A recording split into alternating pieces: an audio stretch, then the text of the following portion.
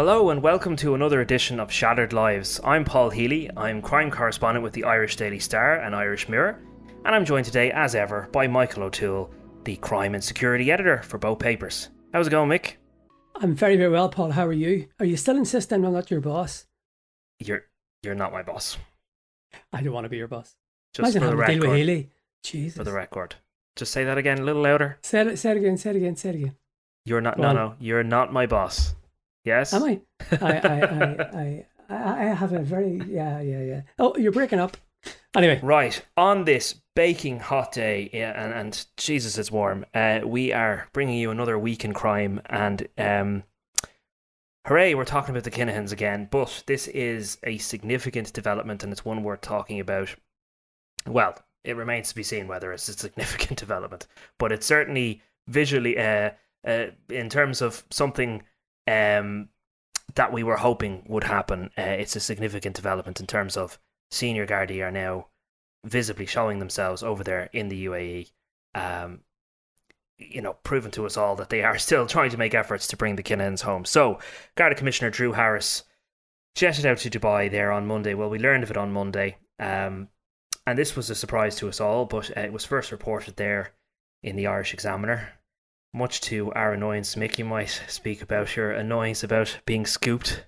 I take it personally when I get scooped. By you, or as a colleague and friend, and by anybody else. Do you not really get cheesed off when somebody else gets scooped? It's great. Maybe that's a good sign that we're so competitive. I know Cormac, lovely fella, he's in my elite circle, but Jesus, do I get wound up when other people get good stories.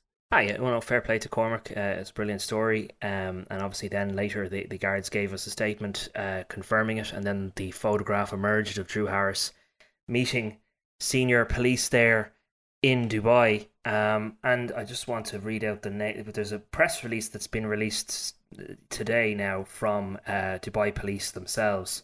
Drew Harris met Lieutenant General Abdullah Khalifa Al Mari. So he's the commander-in-chief of the Dubai police. So he met his equal effectively. And also joining him was the Assistant Commissioner of Serious and Organised Crime, Justin Kelly. So Justin Kelly, for our listeners, is overseeing all of the various bureaus investigating crime in Ireland. So, that includes your Criminal Assets Bureau, your Drugs and Organised Crime Bureau. And he's very much leading, or is the most senior officer leading the investigation into the Kinahans. So the two of them met these senior police officers, and really, whilst they didn't come out and directly say it, this is an effort, or appears to be an effort, to deport Daniel Kinahan, his father, and his younger brother out of the United Arab Emirates, if they're still there at all. But what did you make of it, Mick? Did you think this is a little bit of a PR exercise, or, from what we're hearing from our sources, is there something to this? Yeah, no, I heard people say it was a PR exercise. I disagree vehemently with that. I don't think Drew Harris and I don't think Justin Kelly are the sort of fellas who'll sit there and go, let's go to Dubai and fool the papers for a week. So I definitely don't think it's a PR stunt. I think there was serious intent there. I think they've already probably got an agreement to kick. Look, we always say this. Remember all the reports about him being in Iran, about traveling? We don't know. But I'm guessing that because Justin Kelly and Drew Harris went over there, they have a good idea. And if you remember, Justin Kelly did a sort of doorstep a few months ago, and he said, we believe we know where Daniel Kinahan is. Do you remember that? When he spoke about all the evidence and stuff. So, I think if people say things, we'll have to take it at face value. So for me, I think this is very, very significant, and I think this is part of a choreography. And to my mind, they were over there to get a promise or an undertaking that when the day comes, if and when, as we know, the Director of Public Prosecutions is currently examining files in relation to Christy, Christopher and Daniel Kinahan. So there's no decision made yet. Could be tomorrow, it could be in a month, who knows, could be a year. But I think this is all about, if we have the go for a charge, we want your word or your agreement that you'll kick these boys out and we can take them back to Ireland. So I think it's high stakes diplomacy, and I think there's that whole thing about in the art of war, you only commit to something when you're sure of the outcome. I think they only went over there because they knew they would get a positive response. In other words, I don't think they're coming back with their tail between their legs. I think they're coming back with what they wanted. Yeah, you would hope so. I mean, especially to make such a public meeting, to publicize it shows a degree of confidence. You would hope that they believe there's something behind this, that it's not just about, a PR exercise, as some people have suggested it might be. And, the other point, you read out the names of the Lieutenant General and all those senior people. I was looking at the press release. I think there were probably maybe 10 senior officers mentioned in that press release, including the head of the police. So, that's a big statement for the Dubai police. They're not trying to minimize this. They're putting all their big guns front and center. So for me, that's another indication that there are things afoot. And for me, it's a very strong indication that they have got an agreement with the Gardaí. Yeah, I think the statement from the Dubai police is particularly interesting because whatever Garda Síochána say about the meeting and the success of the meeting, we kind of know what their goals are, but to hear from the Dubai police specifically indicates to you where they are on this. They've said the meeting is aimed to strengthen cooperation in combating money laundering, cross-border crimes and cyber crimes, and facilitate the exchange of expertise in various fields. During the meeting, Lieutenant General Al-Mari underscored the Dubai police commitment to strengthening its international relations and partnerships and facilitating the exchange of knowledge, expertise, and best practices in security and law enforcement across diverse fields of operation. So they called it a successful visit as well. So good language coming out of it. Yeah, so they're clearly bigging it up. In fact, the guards, the Drew Harris posed for the photograph, they're not really bigging it up the way the Dubai Police Authority are. Really, there's been no, maybe Drew Harris will doorstep them the next time, maybe there's a couple of supers conferences coming up and that sort of stuff, so we can talk to him about that. But it's clear to me that the Dubai authorities are bigging this up. Remember, it's all political. There is, just to remind listeners, there is no extradition treaty between Ireland or any other EU country and Dubai. But Dubai can extradite or expel people like Raffaele Imperiale, who was one of Kinahan's best buddies. So, if it happens, the Dubai authorities will decide and they'll do it very quickly. Yeah, and I was just doing a bit of digging on the meeting as well, just trying to establish what were the other goals, if anything. And one name that possibly isn't a surprise was Sean McGovern. And in a way, I think that's the first result of this meeting that we're going to see, which is hopefully the deportation of Sean McGovern from the United Arab Emirates and him coming back here to face a charge in relation to the murder of Noel Duckegg Kerwin. I just wanted to kind of remind people of who Sean McGovern is, and we can speak about that because I think it's a name that maybe gets lost in the ether a little bit, but he's a centrally important character in the Kinahan cartel and is very much seen as Daniel Kinahan's right-hand man. 37-year-old Crumlin native was very close friends with the Byrne family, in particular David Byrne, who was murdered in the Regency Hotel, as everybody knows. And when the Americans, the Department of Treasury, announced the sanctions last year, they actually described him as Daniel Kinahan's advisor and closest confidant, and said that all dealings with Daniel Kinahan go through Sean McGovern. So that shows you his importance. And then if you remember in that announcement last year, the guards publicly announced a European arrest warrant against Sean McGovern.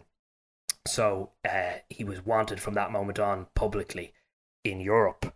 So that was a significant step. But we were hearing even then whispers that, okay, it's a great step that they've done that, but the word was McGovern's in Dubai. So the European arrest warrant was kind of slightly useless unless he steps into a European country. But I think, reading between the lines now, and what was said to me yesterday, is that they may use this meeting that they've had, and they used it to communicate their want to have Sean McGovern deported. And so their hope is that the police here and the authorities will now cooperate, have McGovern booted out, and it's very much a test case in a way for what they then want to do with the Kinahans should the DPP decide charge them. And just to reiterate, a European arrest warrant can only be issued for the purpose of charge. Yes. And that's the key difference. So the authorities here have already decided McGovern is to be charged with murder. So that's a big thing. And so it is. I mean, they're pushing at an open door there, really. Well, you'd hope so, because there has been some frustration as to him not being extradited yet. I mean, the warrant has been out for over a year. You mentioned Imperiale, like the Italian government got involved in that. I think the Prime Minister went over and basically pleaded with the authorities, we've got a warrant for this guy, and then they booted him out. So I think the guards are hoping to match that model. They've gone over there and now said, listen, this guy's wanted in our country. We have an arrest warrant out for him. And so they're hoping that the authorities cooperate with that. And if that is fruitful, then they'll use the same model if the DPP decides to allow them to go ahead and charge the Kinahans. I just want to mention the murder of Noel Kerwin, just again to remind people he was a 62-year-old father of two, and he was living in Clondalkin. Innocent man by all accounts, but the reason that he was murdered, it's extraordinary. It's really telling of what the feud times were like in 2016. If you were in any way associated with or seen to be associating with the Hutches, your life was in danger. And Noel Kerwin was sitting in his car, I believe, in his driveway when a gunman in December of 2016, and the reason being, they believe, was because he was photographed. He was seen in the company of Jerry the Monk Hutch at Eddie Hutch's funeral earlier that year. People may recall the photograph of Jerry Hutch at the funeral wearing a cap and somewhat disguised at his own brother's funeral there in March of 2016. And Noel Kerwin was photographed next to him. And based off that association alone, Noel Kerwin, known as Duck Egg, was murdered. And I mean, we did a bit of digging on him at the time, didn't we? Like, we tried to establish, was there any kind of, suggestion of criminality or any associations with, but he, by all accounts, seemed to be just with the wrong person at the wrong time, and that's why he was murdered. Yeah, and you're quite right. We're looking back now, it was more than 7 years ago, but I think it's fair to say it really was a febrile time. There were lots of things happening. It was unnatural to see armed Gardaí mounting roadblocks when we were going into work every day. And the tension and the paranoia was everywhere. But I think it's understandable because Noel Kerwin had nothing to do with the feud. He was a lifelong friend with Jerry Hutch, and they killed him because he drove him away from Eddie's funeral. So, there was paranoia, but I think there was justifiable paranoia. People were genuinely worried that anybody was at risk. Yeah, and now Sean McGovern is linked to this murder, centrally linked to this murder. They want to charge him with it. That will be probably, I'm just trying to think of a more high profile charge in this feud. I think that to date will be, outside of Jerry Hutch, obviously, the most high, maybe on the Kinahan side of things, the most high profile, the highest on the ladder to be charged. Well, yes, and it is important to say, and the way that I first heard of McGovern was through the context of Byrne, of David Byrne and Liam Byrne.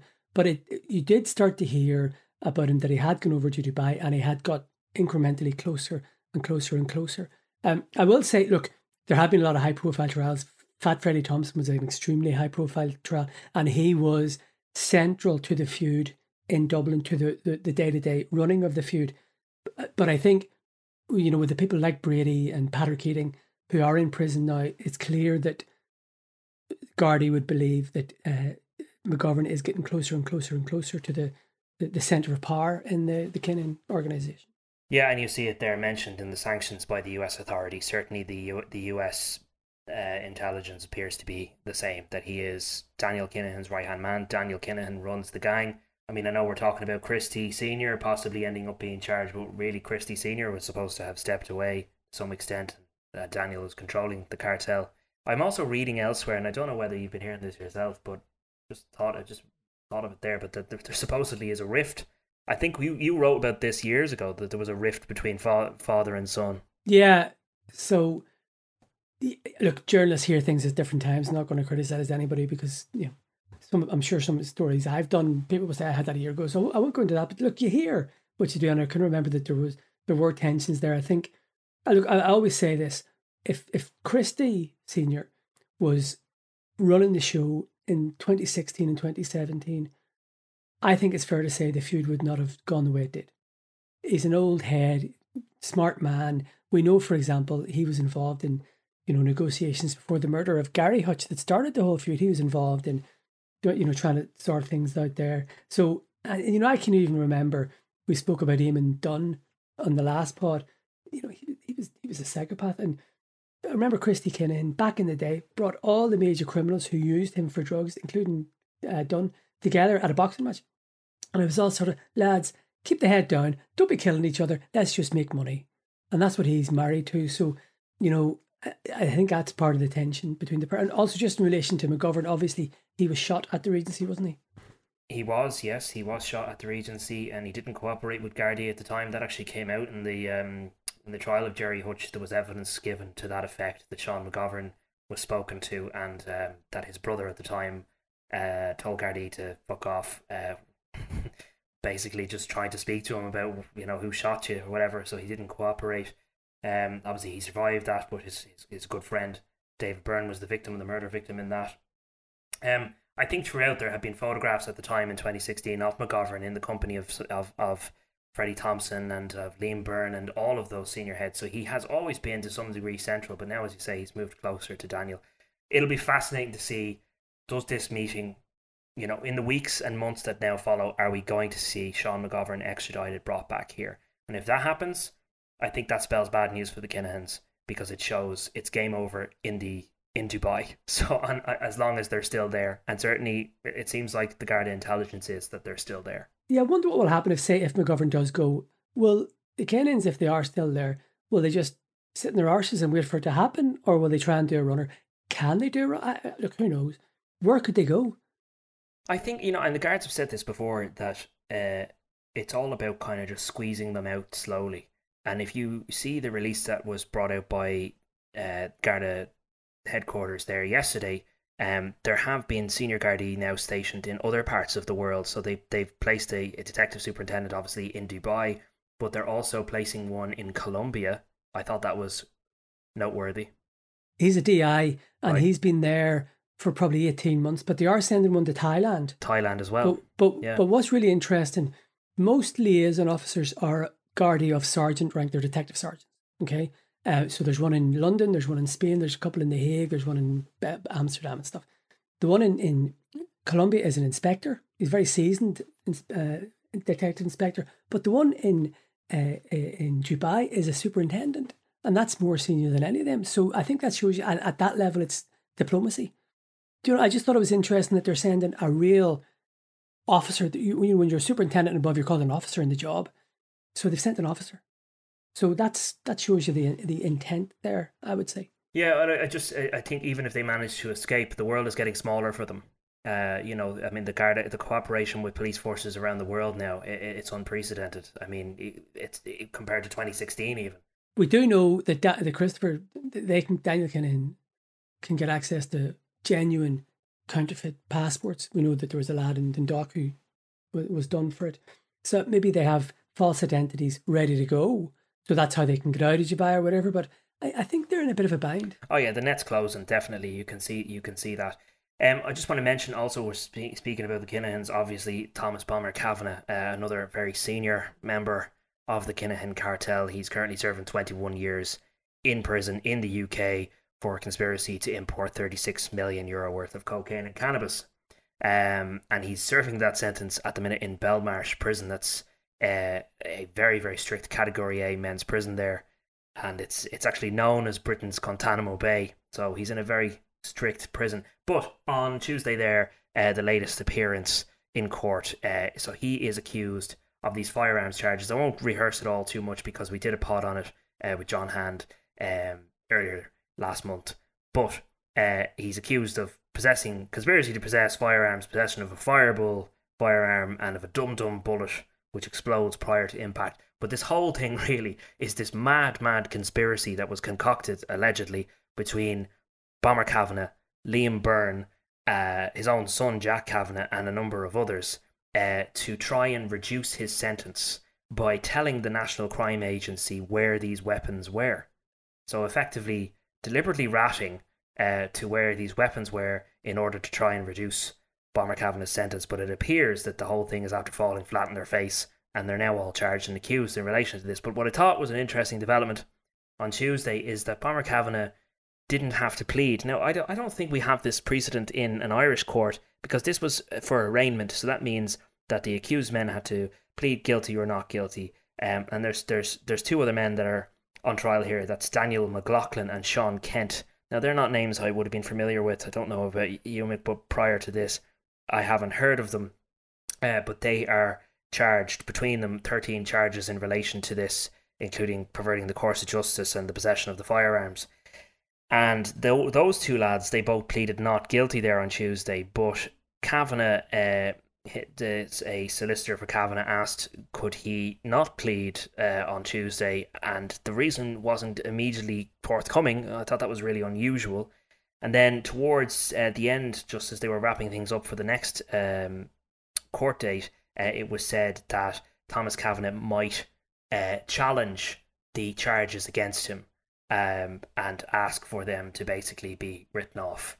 And he's going to do that, and there's a process in which they can do that, and basically try to have the charges against him dismissed.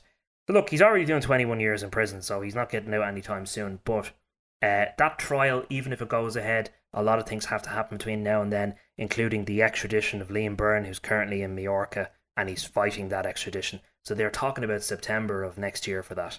And if I'm right, this is all evidence based on the famous EncroChat, isn't it? Yes, it is. EncroChat is a huge part of this case. But also, these lads deliberately wanted to be caught, but in a way they didn't know about that's the EncroChat that busted them, really, in terms of the whole the alleged conspiracy.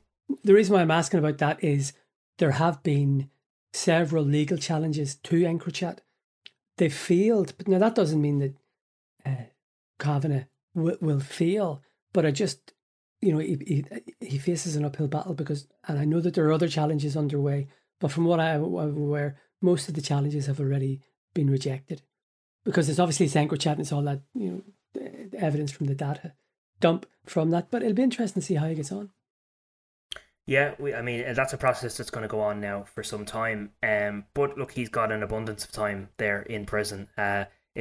So he's not getting out anytime soon. And I think he's also facing, potential there. He's still under investigation in relation to criminal assets.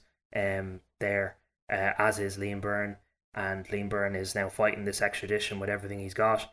So that'll take some time as well. But it shows you that the senior leadership of the cartel, outside of Daniel Kinahan now, are in serious trouble.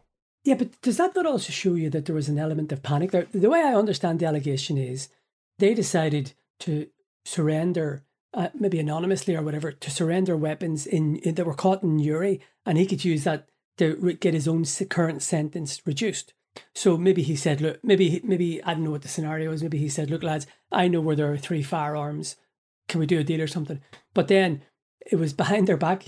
The allegation is they were talking in EncroChat about, yeah, we're gonna sort out these stupid coppers, basically. But now they've got the EncroChat, so he's fronting it as a concerned citizen trying to do his best and maybe get a deal. But the EncroChat allegedly shows that this is all part of his plan, so that's why he's in trouble. But I just, that shows panic. So you'd wonder how Kinahan and the other Kinahans are feeling at the minute. And just for the record, my own opinion is, I think, there's a very strong chance of Daniel Kinahan being charged. I think there is still a chance of Christy and Christopher being charged, but I think it's less likely. I think the focus is Daniel by the guards. I think the focus is Daniel, and they're not, piling everything on him, but I think they're more optimistic and confident about him being charged. Yeah, well, and remember, this is based off what we know, which there is apparently evidence there to charge Daniel in relation to a number of things, directing the crime gang. But there were some surprises that came out in the Hutch trial about what they were alleging about Jerry Hutch. So who knows? Maybe they have some information that we don't know about in relation to Christie, but we'll see. We're batting in the dark as ever in this, and we only get to hear a fraction of what is going on. That's just the way it is. Exactly. Another name that came up in the Bomber Kavanagh case that I wanted to mention was Patrick Keating, because that was surprising to me.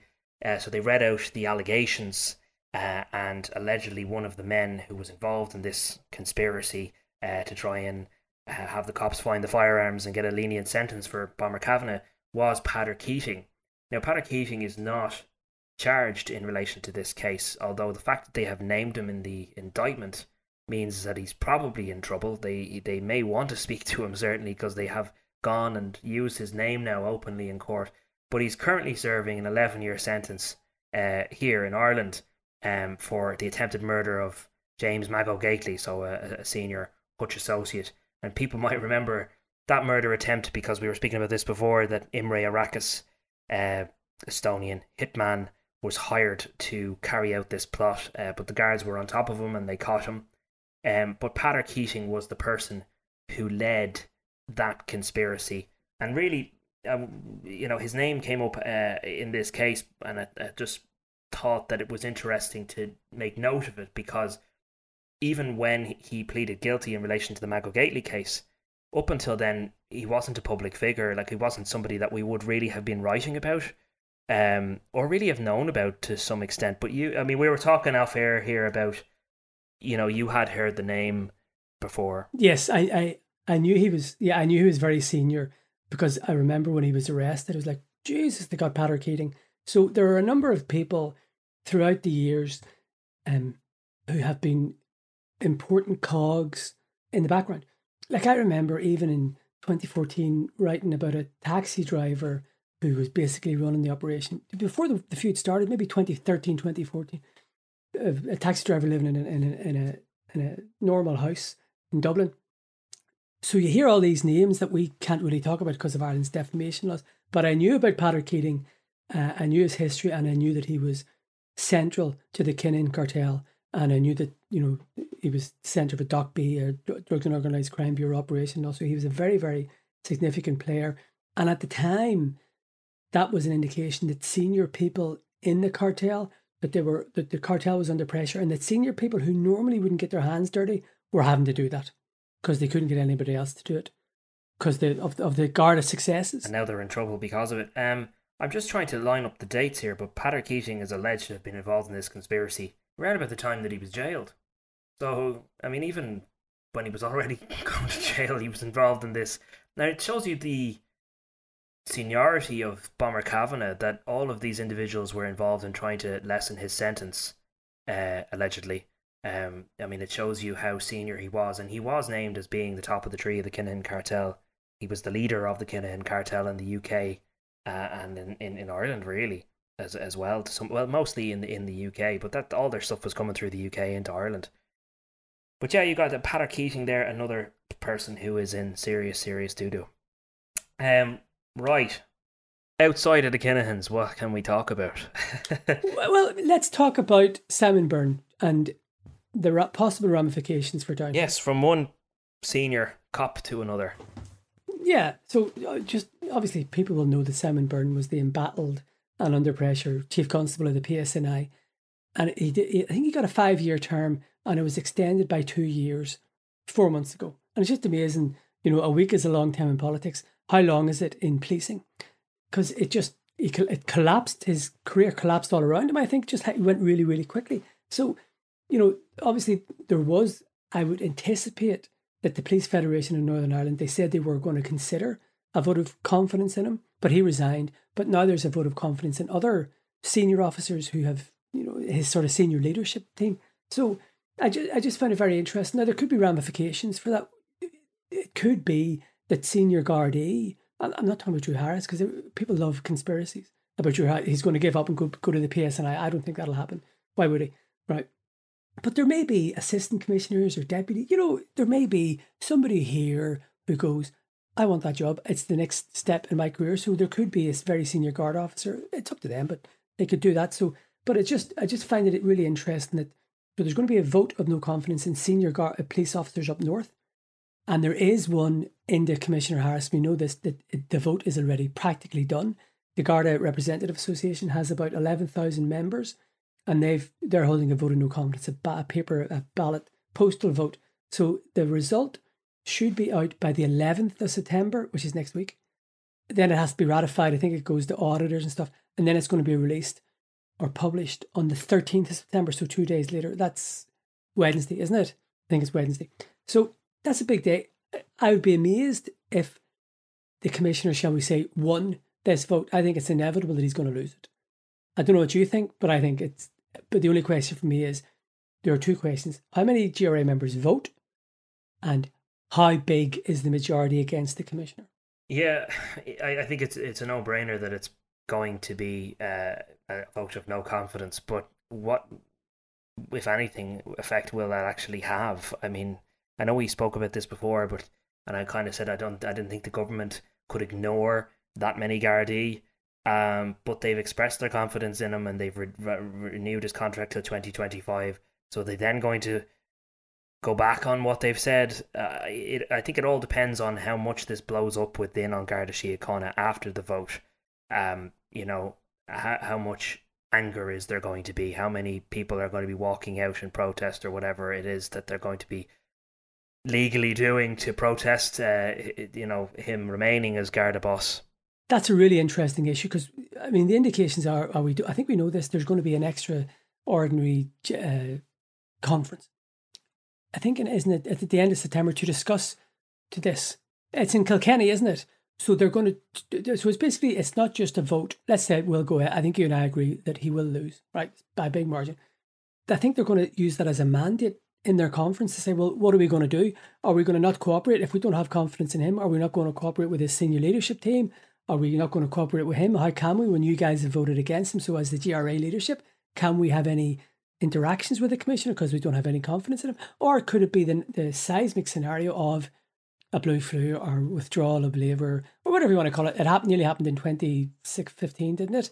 Could happen here. So, you know, the vote is nothing in itself. It's not the be all and the end all. It's what happens after that that is really important. Yeah, it's what happens next. So let's see. We'll watch that with interest. The last story I want to talk about is a super story you had there today. We'll be slightly legally careful about it because obviously it's before the courts. But a man named Niall Colgan was before the courts, and you got wind of this. So who's Niall Colgan?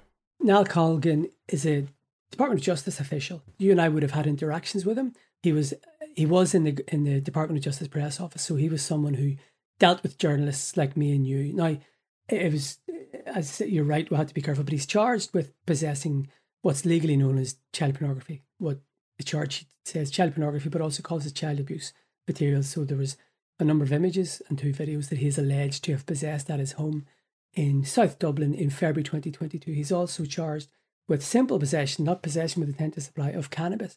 So it's up to the judge. It's in the hands of the judges. He is back in court on the 21st of September, and we'll see what happens there. But I approached Mr. Colgan. He didn't want to talk. Surreal feeling, doorstepping somebody you've known previously. But his right was not to talk, and he exercised that. That's right. It's no problem. But yeah, it's just an interesting story. Yeah, and I think just in general, people sometimes, not everybody, but people have a criticism of media that we would only highlight one sector of society when they are before the courts. That's not the case, and it's important, especially when people are in positions of power, government or whatever, when something happens in that field. Of course we're going to highlight and want to highlight and think it's an important story, and this is a hugely important story. Obviously we, have dealt with Niall Colgan, but regardless of whether we know somebody or whatever, if they're in trouble with the law, we're going to cover it. And this is something that kind of went under the radar, but I think this is proof that we will pick up on stories like this, and we will give them full coverage and photograph these people when we hear about them. Yeah, and I think it's just interesting because I was speaking to somebody else in a professional capacity the last couple of days, and I can't speak for all the other media, but I know you, and I know myself, and I know everybody in this who does crime in the Star and the Mirror. But, people think that we have a lot of agendas. I don't know. I think they overestimate our intelligence. I'll be completely honest, which is very easy to do. Let's be honest. They sort of think that we're sort of, Svengali-like figures who are sitting there like Goldfinger stroking a cat going, how can I plot things today? We're just simple hacks. And I said to this person, if we get a story, we verify it and we run it.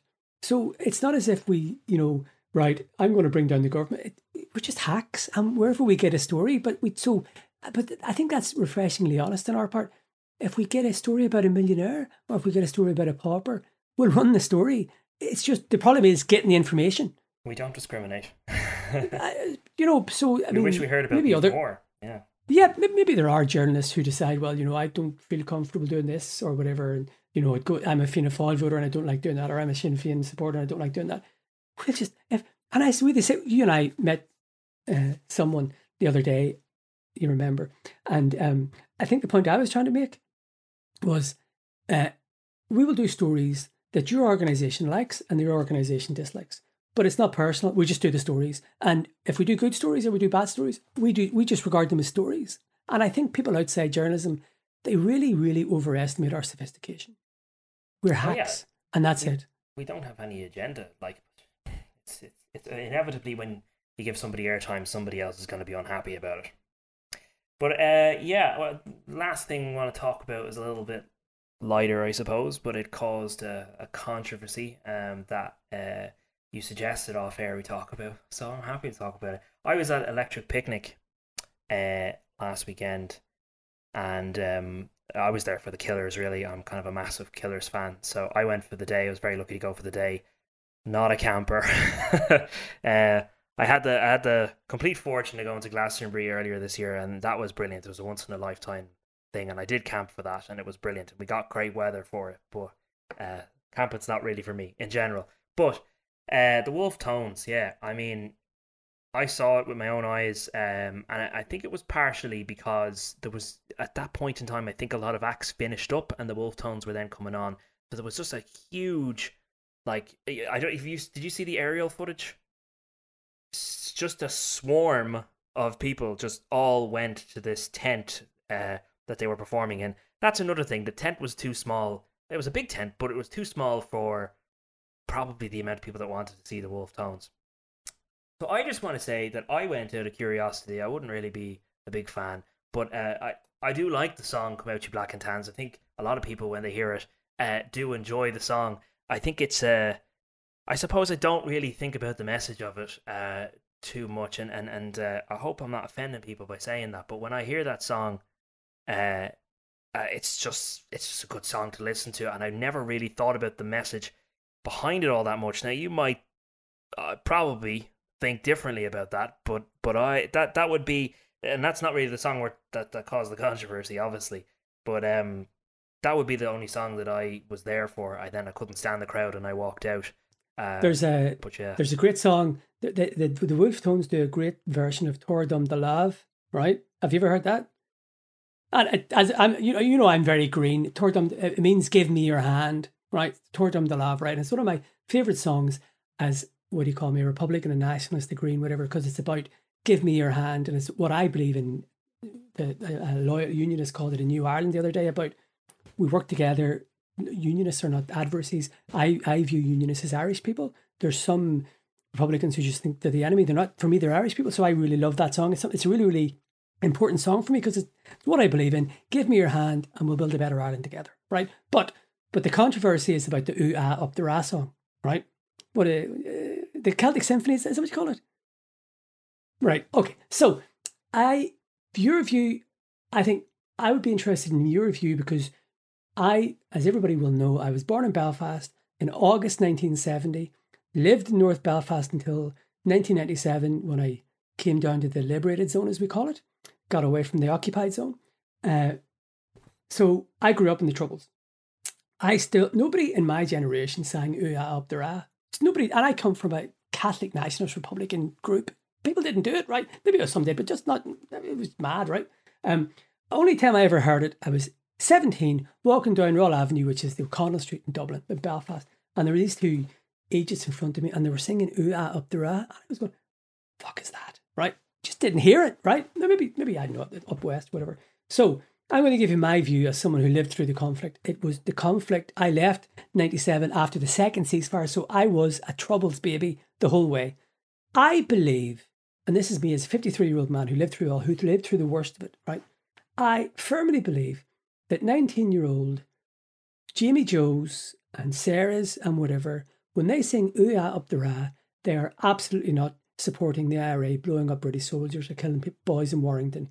They are singing an anti-authority song because old fogies like me look down on them and look at them disapprovingly for singing that song. So if middle-aged people like me go, you shouldn't be doing that, they're going to go, you know what, I'm going to do it. And it's just to wind up commentators and, people who, I lived through the Troubles. Nobody can lecture me on anything. My father survived a murder bed. I've been there, right? Yeah. They are not singing IRA songs. They are not singing support of the IRA. No, well, I was only there for the start of the gig, and I heard "Come Out Your Black and Tans," and people were singing that with great fervor, and I enjoyed it. And it's a great song. But I think it's kind of the same with that song, that it's catchy and people like singing it, and there's a certain what's the word? Groupthink mentality, a group mentality. Just everybody, one person's doing it, everybody's doing it. But also, I think there's an element of, oh, I'm not allowed to say the bad word. I'm not allowed to do the bad thing. So, I'm going to do it, and it feels great to be able to do the forbidden. Just first of all, I'm 31, turning 32 very shortly. So anyway, getting older. But most people in that crowd were way younger, like 19, 20-year-olds. So I think you're right. I don't think they're really that clued in on the conflict. I know the controversy of it, and I certainly wouldn't be screaming it out loud, right? Even with a few drinks in me. But that's because you're an older and more sophisticated, more worldly wise. Yeah, well, I'm aware a 19-year-old of student. Controversy of it, but yeah, I don't think those 19-year-old students really thought about it all that much. I think they knew that, like, I'm not really supposed to be singing this, and there is a certain element of kind of devilish joy from singing it.